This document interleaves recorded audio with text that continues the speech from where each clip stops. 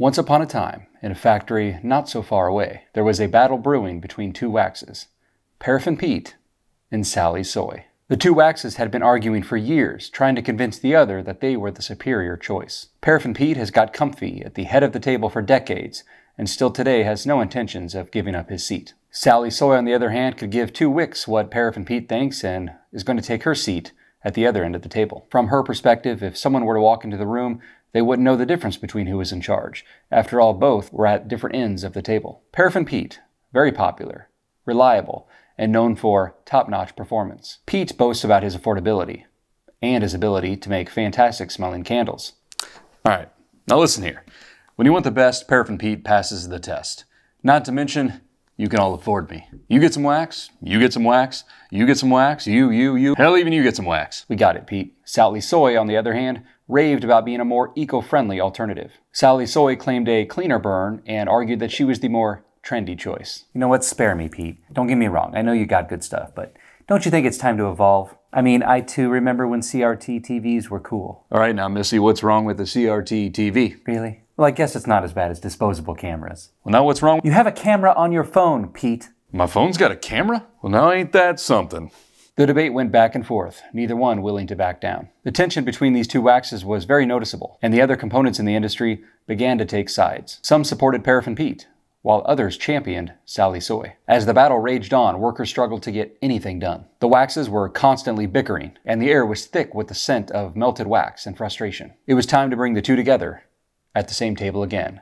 It was time to sort this out. And so they did. But as the two waxes were in the middle of yet another heated argument, a newer wax showed up and took a seat at the table. It came across as very soft and sweet, but unknown to the others, it had a sticky side as well. Hi, everyone. Hi. How's everyone doing? Hi. Look, I just really enjoy working with everyone. I like all of you, and I think we should all just learn to relax, soften up a little bit, and just go with the flow, you know? Just go with the flow. Nevertheless, it immediately caught the attention of other waxes and the rest of the candle industry. But before they even had time to meet and really get to know this new wax, another new wax joined the party. What up? Coconut Chris and Apricot Annie took their seats, uninvited, by the way. These two newcomers immediately began making claims that they were the new bullies in town, that they ran things now. Paraffin Pete and Sally Soy looked at each other and just rolled their eyes.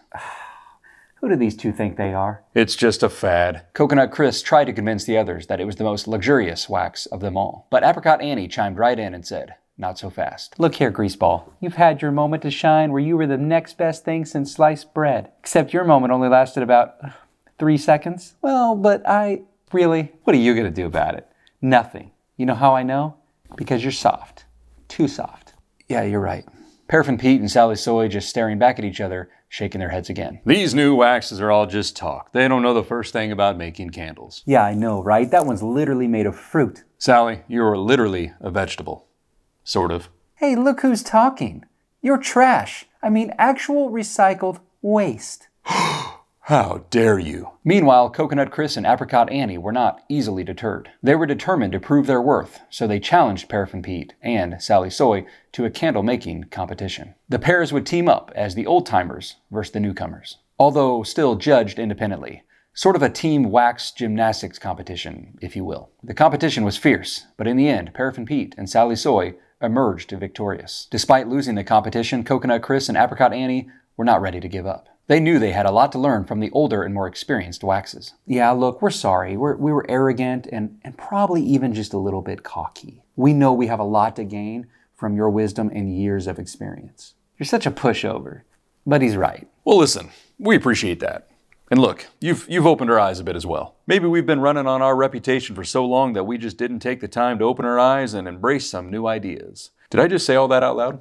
Yeah, I mean, after all, fruits and vegetables do go great together. Relax, Sally. We're making candles here, not salad. And so Coconut Chris and Apricot Annie struck a deal with Paraffin Pete and Sally Soy. They would work together to make even better candles in the future. They realized they all had their unique strengths and weaknesses. By working together, they could create candles that were truly special. Paraffin Pete and Sally Soy learned to appreciate the natural and silky smooth characteristics of Coconut Chris and Apricot Annie, while Coconut Chris and Apricot Annie learned to appreciate the affordability, reliability, and performance of Paraffin Pete in Sally Soy. In the end, the candle industry and factories became a much happier and more productive place, thanks to the collaboration of the four waxes working together. They had realized that by putting their differences aside and working together, they could create something that was truly wonderful. But the peace did not last long. One day, while the waxes were hard at work, a new shipment arrived.